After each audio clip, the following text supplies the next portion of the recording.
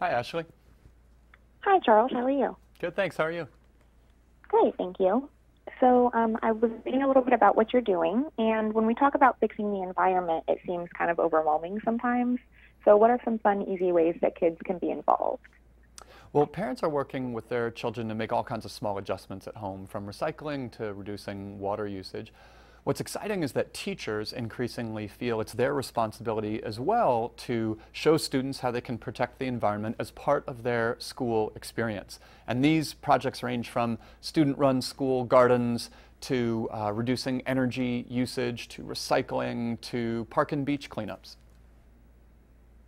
That's awesome. And then now, when the kids, let's say, you're working with children who have special needs. For instance, I have a son who's on the autism spectrum and isn't in school yet. What are some fun ways that, he can still be involved with helping the environment if your kids are not in school yet? Well, I think what's most exciting about environmental education, whether it's for students on the autism spectrum or for students who are really young and are not yet in school, is that environmental education is hands-on. It's this combination of chemistry and biology and economics and just the way the world works. And students, young people, can touch and feel environmental education, which is so vital because students of all stripes no longer want to learn just from a chalkboard or a textbook. They want to see how the subject matter relates to the world around them. Yeah, so now how can local schools get help for funding classroom environmental projects? Well, at donorschoose.org, which is the nonprofit crowdfunding site that I started when I was a teacher, any public school teacher can create a classroom project request seeking materials that they need for their classroom. If a teacher creates an environmental project, it will get a big boost from Toms of Maine thanks to their Green Your School Fund, which is a $1 million match offer for environmental classroom projects on donorschoose.org. And at greenschoolfund.com, you can see the most innovative of those projects and vote on the projects that you think are most breakthrough, which will then get a big award from Toms of Maine. That's really awesome. Now, we did take a look at Donors Choose, and the idea behind it is incredible, helping teachers and schools to better themselves, letting the community get involved. How many schools have seen the benefits of this so far?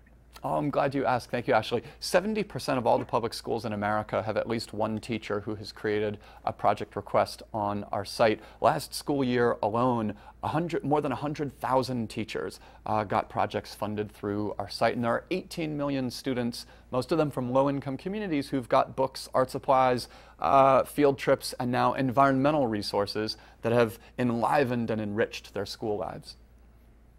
So they're getting that, education that you talked about earlier, not just a chalkboard, because the communities are coming in and helping. That's right. That's awesome. Now, what are some of the highlights from these projects that have been funded? Well, the environmental projects that are coming to life thanks to Toms of Maine and the Green Your School Fund are amazing. I saw one teacher whose school is near the coastline, and she and her students wanted to save the sand dunes that are not far from their school, and so they are growing native plants and grasses that they can then transplant into the sand dunes so as to protect them. I saw another teacher who's created a vertical hydroponic garden with a solar-powered water system and nutrients that come from the school's compost pile and from their food waste. And then I saw a early elementary school teacher whose students are melting down the bits and pieces of used crayons to make wacky shapes, and are even taking the used paper that's been drawn on, grinding it down to a pulp and using that pulp to make new paper. So not just recycling, but what they call upcycling. Now, those are really cool. Did the students and teachers come up with those ideas, or is there like a list of things that, you guys kind of suggest?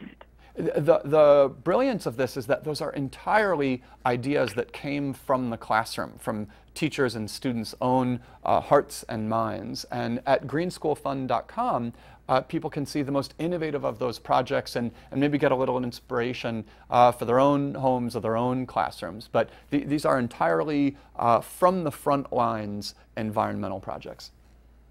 Those are awesome. And then where do people go to vote and get more information? I know you said it already, but can you say it one more time for our readers? Absolutely. Greenschoolfund.com is the place to go to vote on the environmental projects that are not only being matched by Toms of Maine, but are going to be awarded by Toms of Maine.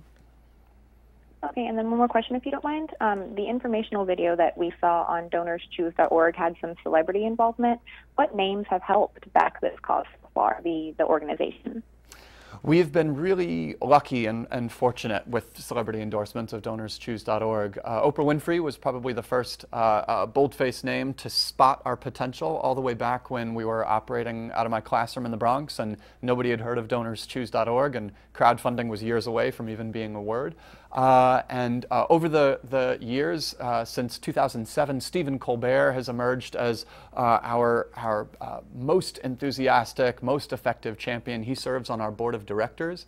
And just a few months ago, you would have seen Serena Williams funding all the classroom projects in Compton, Ashton Kutcher funding all the classroom projects in Iowa, Samuel Jackson funding all the classroom projects in Chattanooga, Tennessee, Anna Kendrick funding all the classroom projects in Maine, and on down. We really have been lucky in terms of the people who've decided to use DonorsChoose.org as their way to help classrooms in need. Yeah, that's incredible, and thank you so much for letting our readers find out about us. I know a lot of the people that we talk to and, check out our site are kind of young adults anyway, so this is something right up their alley. So thanks for answering these questions, and we look forward to helping you guys out. Thanks, Ashley. Yeah, you have a good day. You too.